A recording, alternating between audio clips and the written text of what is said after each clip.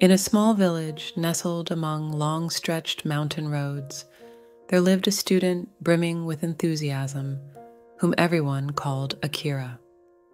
With sharp intellect and analytical skills, Akira was forever engrossed in pondering over every situation. His soul became an endless maze where ideas ceaselessly flowed, sometimes causing confusion and trouble. One day, Akira heard rumors of a famed Zen master, a recluse living atop a secluded mountain. Determined, he set out to seek guidance to overcome his habit of overthinking. Akira embarked on a long journey to meet the Zen master. After enduring many hardships and challenges, he finally arrived at the small temple of the Zen master, a figure of peace and wisdom, who welcomed Akira with a serene smile, sensing the turmoil within the young man. The Zen master invited Akira to sit beneath the canopy of an oak tree, where the chirping of various birds, combined with the gentle breeze rustling through the leaves, created a tranquil and relaxed atmosphere.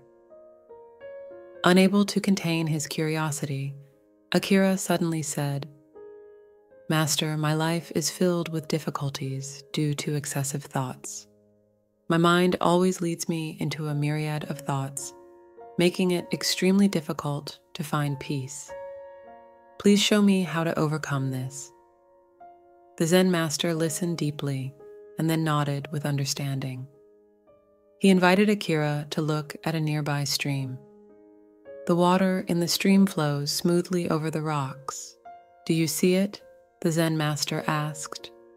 Akira followed the direction. The Zen master pointed and nodded, his eyes focused on the flowing water. "Imagine," the Zen master began, "if the water in that stream stopped flowing and became stagnant, it would turn murky, and its capacity to sustain rich life would cease." The words of the Zen master resonated within Akira's mind, but the meaning was not yet clear. The Zen master continued, "The way you think is like that stream. Thoughts are meant to flow freely, coming and going without being bound. However, when you try to hold on to them, intentionally control, and analyze each thought, they lose their fluidity and become a burden." Akira felt confused, unable to understand further. "How can I learn to let go of these thoughts? They seem to always control me." The Zen master smiled softly and then picked up a small pebble from beside him, holding the pebble and asking Akira, "What do you think about the nature of this stone?" Akira examined the pebble, perplexed by his many thoughts. "It is just a stone, master," Akira replied. The Zen master nodded. Then, instead of returning the stone to its place, he clenched it in his hand.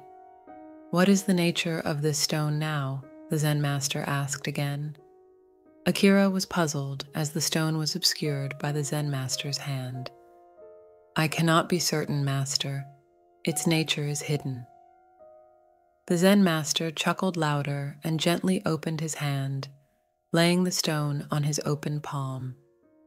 "This stone, like your thoughts, can only be truly understood when you let go and observe its real nature," the Zen master explained.